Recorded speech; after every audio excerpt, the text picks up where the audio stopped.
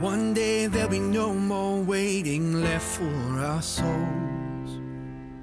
One day there'll be no more children longing for home. One day when the kingdom comes right here where we stand, we will see the promised land. One day there'll be no more lives taken too soon. One day there'll be no more need for a hospital room. One day every tear that falls will be wiped by His hand, and we will see the promised land. Hallelujah.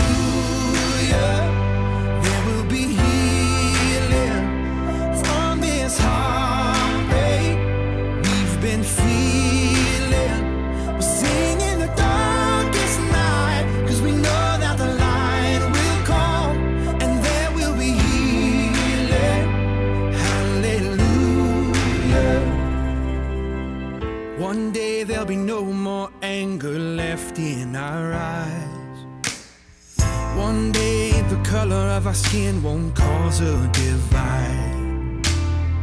One day we'll be family standing hand in hand, and we will see the promised land. We will see the promised land. Hallelujah. There will be healing from this heartache we've been feeling. We'll sing in the darkest night, 'cause we know that the light will come, and there will be healing. Hallelujah. Oh,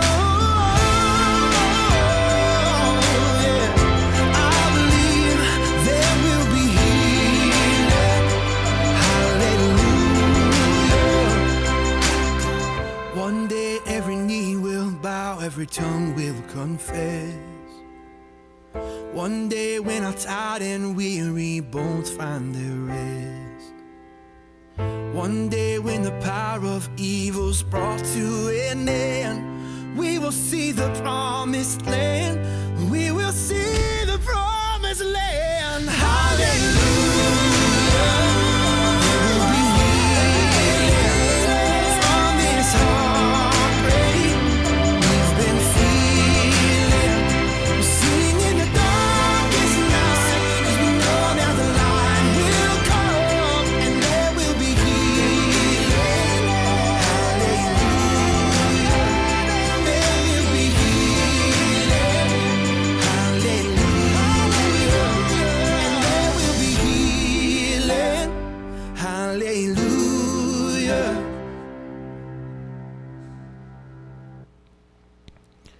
You know, as a Christian, as an American, as a citizen of the world even, you know, I just got to believe that all of us are wanting to see that in our land and looking forward to that. And we may ultimately have to wait till the Lord's return and He ushers us in His kingdom to see all of that. I believe that right here and on this earth, we need to be doing everything we can to see that kind of peace and that kind of day come.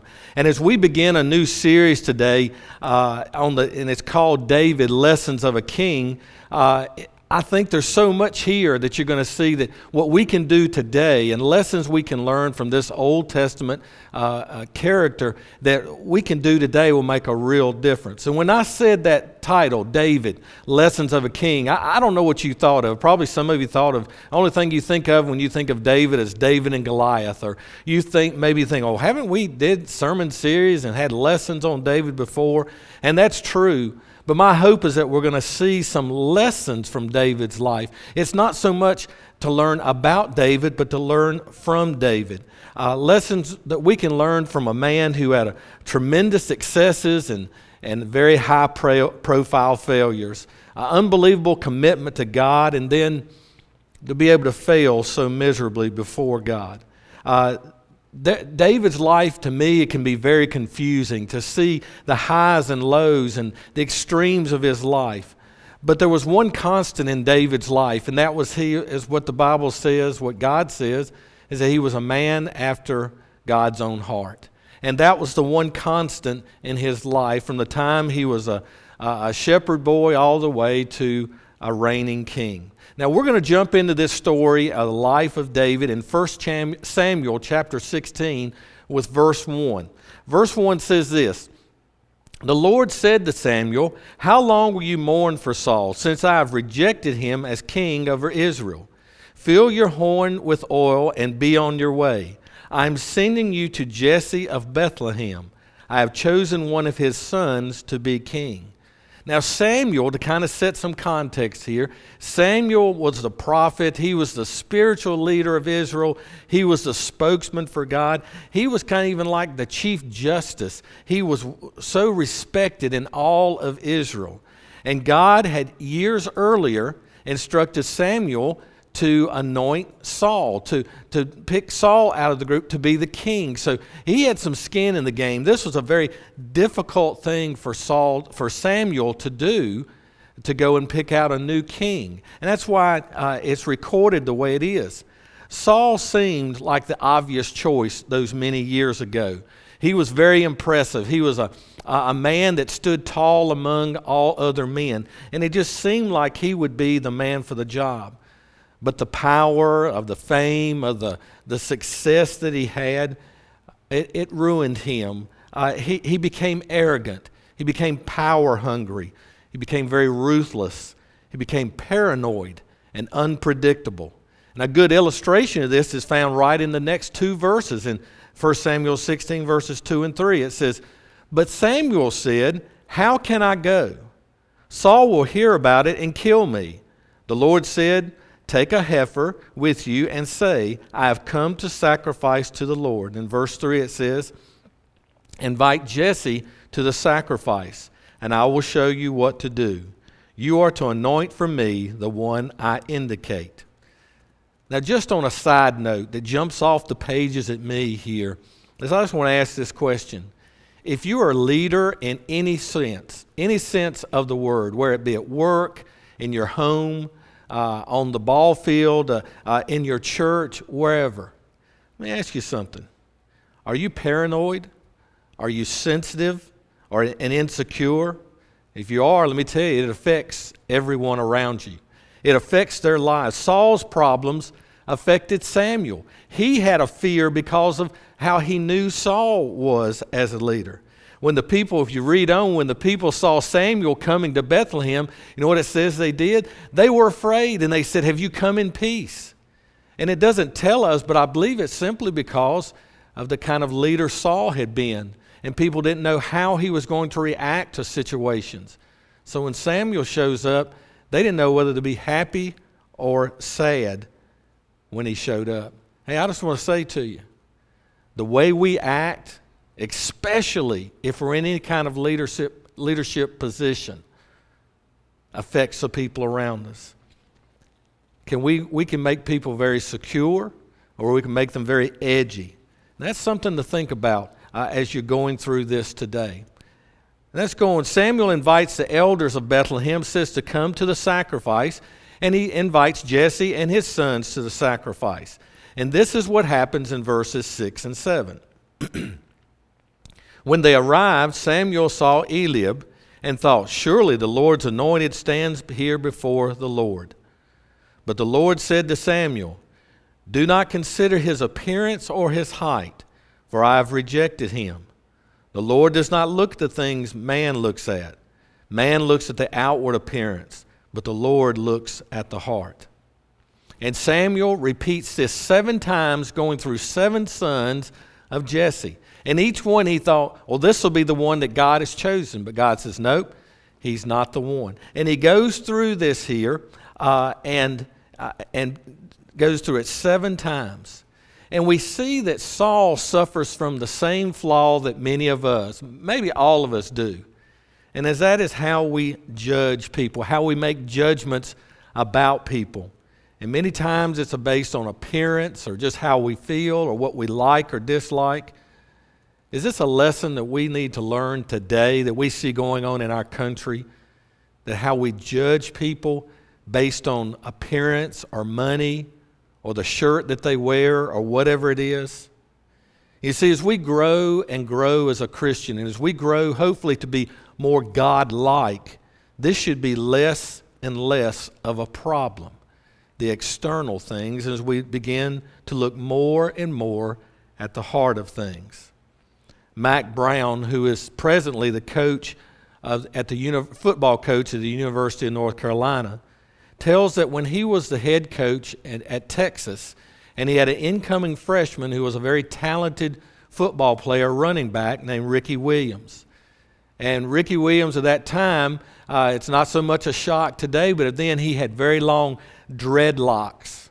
And Mac Brown told him, he said, "Ricky, you're probably not going to win the Heisman Trophy, which is the highest award a college football player can win." He says, "You're probably not going to win the Heisman if you have those dreads." And Ricky Williams, a freshman in college, looked at this much older man and says, "I am going to win it because I'm the most talented football player in the nation, not because of the dreads I have on my head." And he says, "Coach, you need to look more at the heart and not the head." And Mac Brown, to his credit, said, "I listened to that, and I said, Ricky's right." And that began a journey of his life where he's tried to listen and understand people more about what's inside and not just the appearance. You see, none of us are going to be perfect at this, but we are capable of making progress in how we judge people, to do a better job of listening, to looking, to trying to understand people from where they are. God is awesome at this. He's just awesome at it. He doesn't disqualify anyone by their outward characteristics. Joseph was in his 30s when he became second in all of command of Egypt. Moses was 80 when he began to lead the people out of Egypt. Abraham and Sarah were ready for the nursing home when God made them the parents of a nation. Samuel was a young boy when God first called him to be a prophet for him. Esther was a young woman who, when called to save the nation of Israel. Mary was probably something age-wise between a junior high and high school student when Gabriel announced to her that she would be the mother of the Savior of the world. We will never be as good as God in making these type of choices, but we can do better. Samuel says it says to Jesse, he says, "This all your sons?" And Jesse says, "Well, no," being guilty of the same thing Samuel did. Says, "Well, I've got one more, the youngest son, but he's out taking care of the sheep." And Samuel says, "Send for him and bring him to me." And he brings him in from tending the sheep. And verses 12 and 13 of chapter 16 says this. "So he sent and had him brought in. He was ruddy, with a fine appearance and handsome features. Then the Lord said, 'Rise and anoint him. He is the one.'" Verse 13, "So Samuel took the horn of oil and anointed him in the presence of his brothers. And from that day on, the Spirit of the Lord came upon David in power. And Samuel went back to Ramah." If you'll think about that for just a minute, this is the king of Israel being anointed by the prophet of Israel. And it almost seems anticlimactic. I mean, it took some time for them to go find David and bring him in. There weren't cell phones that called. They had to go find him in the fields. They brought him back. I've got the feeling that probably a lot of the people of Bethlehem, the leaders, had already left because it had stretched out so long. And it was kind of anticlimactic. There was not trumpets. There was not an angel's announcement from God. And it says that when it was over with, Samuel went back to where he came from. And from other verses, we see that David went back to tending the sheep.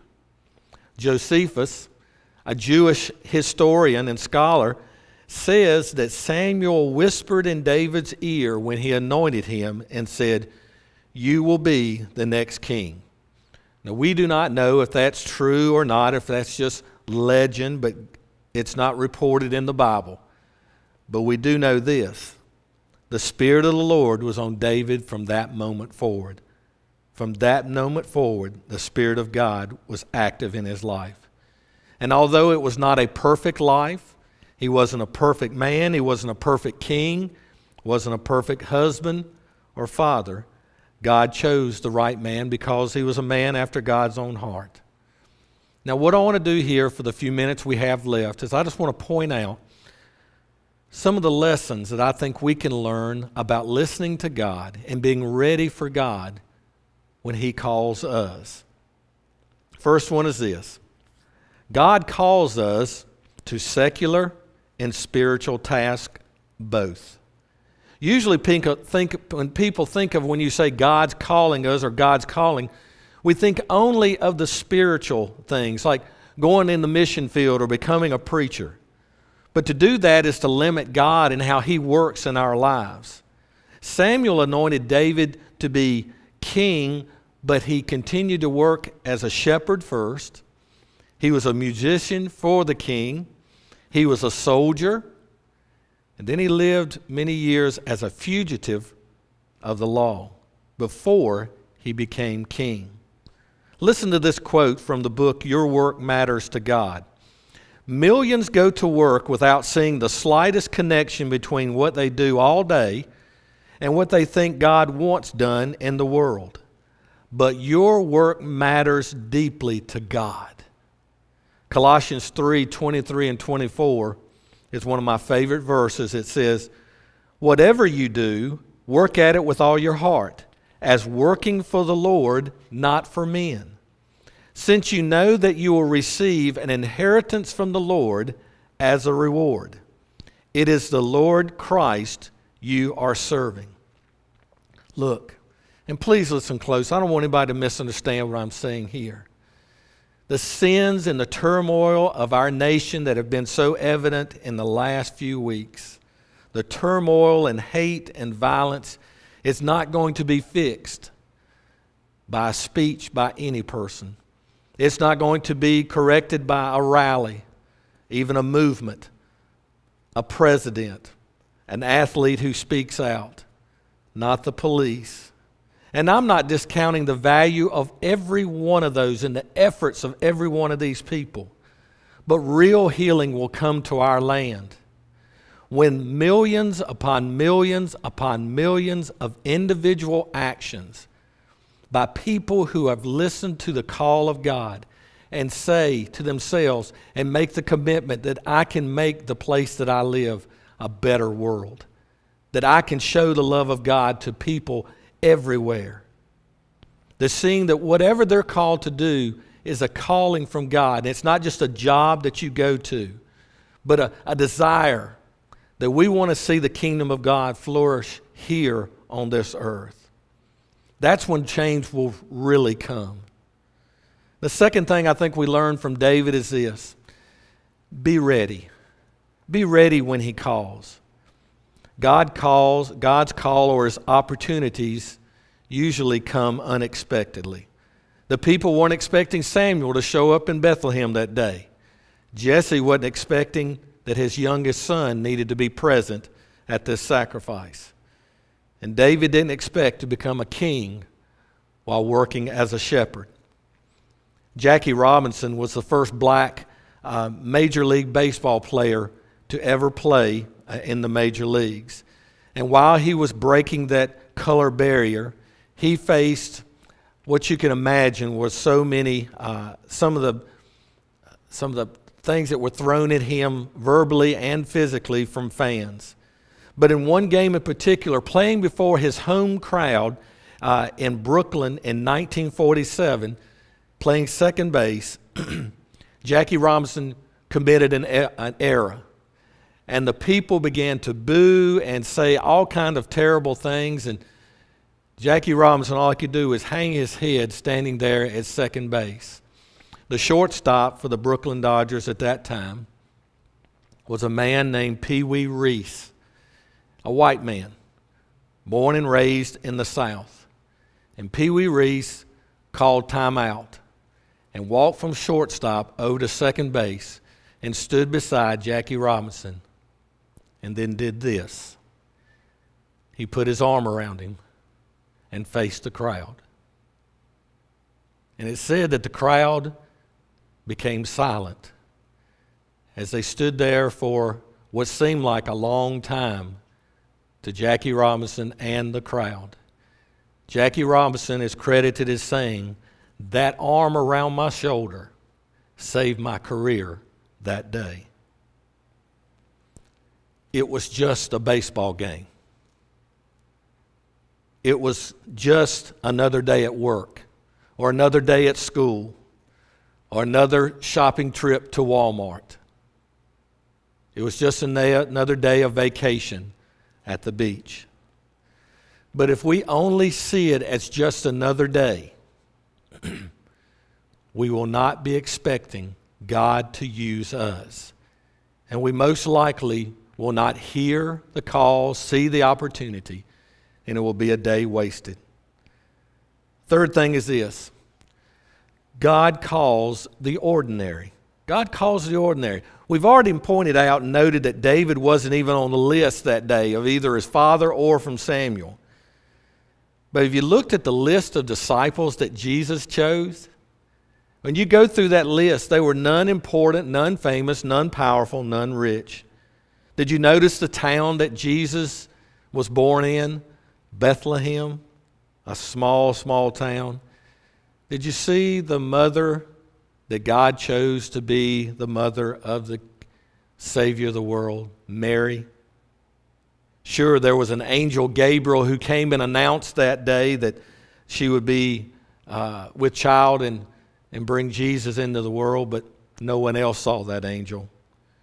Even when Jesus rose from the dead, he did it about as ordinary or as quietly as you possibly could.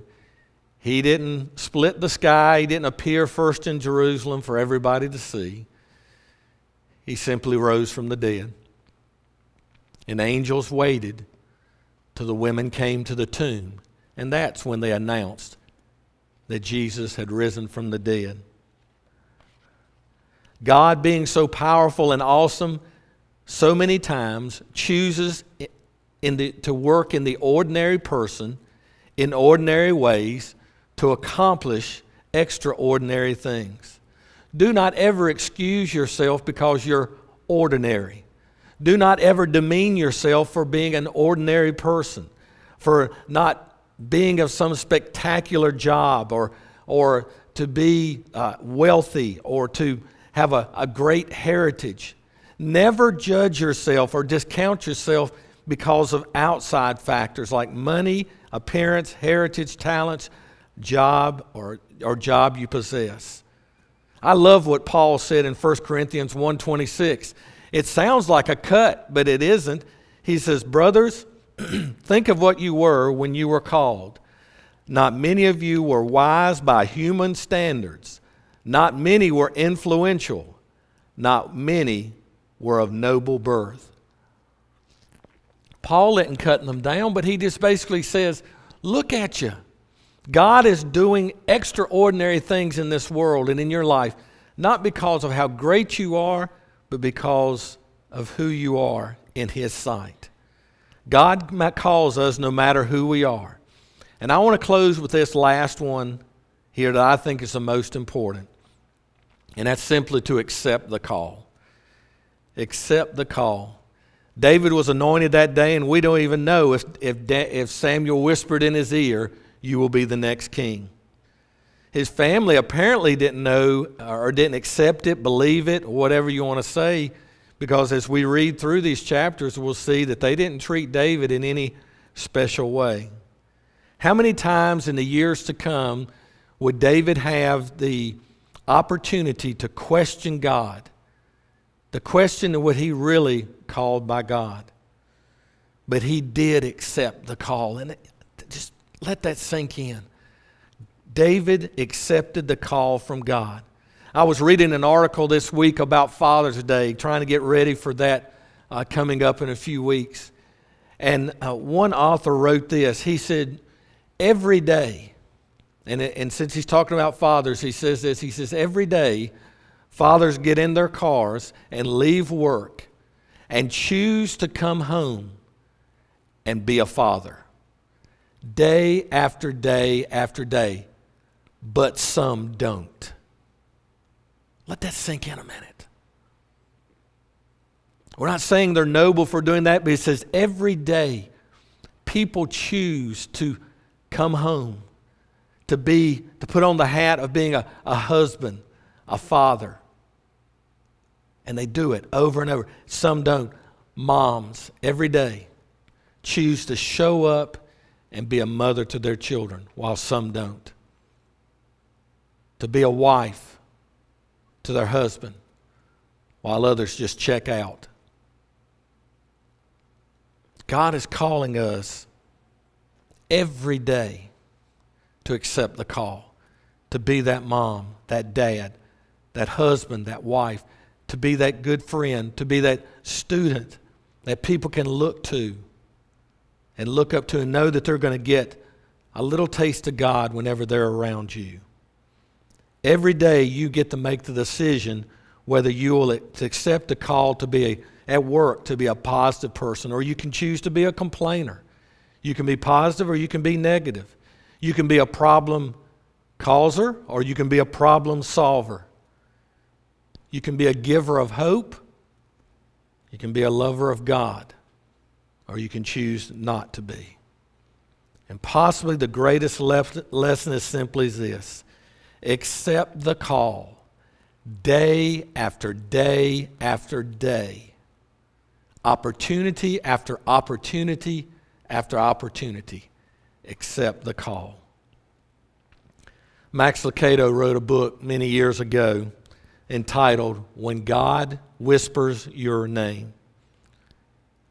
And maybe you're listening for trumpets. Maybe you're waiting for trumpets and an announcement from God. Maybe you're waiting for bright lights or lightning or thunder in the sky. But I'm afraid if you're waiting for all of that, you'll miss God whispering the call to serve Him each and every day. And then over and over again, when you least expect it, God will whisper again, "Come follow me." Keep up the good fight. Will you love a little more? Will you give a little more? Will you show up one more day? And I just want to ask today, are you listening? Are you listening for God's voice through His Word, through His Holy Spirit, through the opportunities of the day? And as always, and even though I know we're separated by a lot of things right now, that call of God is still there and present every single moment of every day. And I pray that you will not let this moment go by without heeding the call of God. You know, we've said every week that we try to come and take the Lord's Supper together no matter where we are. And the news is when it's been dominated and so much by things opening up and getting out, getting back in, and we've begun to have our worship services again here in our buildings. But some are not comfortable with that yet. I get it. I understand it. I really do. But I want you to know this. There should never be a time that you do not feel welcome, that you do not feel comfortable coming to the Lord's table. And I pray each and every week, no matter whether you're alone or you're with family members or friends or whatever it is, you choose to come to the Lord's table because He has invited you there. You are welcome there. And no matter what the situation is, you can be comfortable there. So I'm going to just say a prayer for us right now. And at your time and the way you can in your homes, you'll come around the Lord's table. Let's pray together. God, thank you so much that you make us welcome, that you make us comfortable at your Lord's table, no matter where we are. And as we partake of this bread and as this juice, I pray we're just grateful, we're encouraged, we're hopeful as we look for your return. Thank you so much for loving us, living for us, dying for us, and then rising again. And we look forward to someday being with you. It is in Jesus' name we pray. Amen. I just want to say to all of you, thank you for joining us today. God bless you. We love you.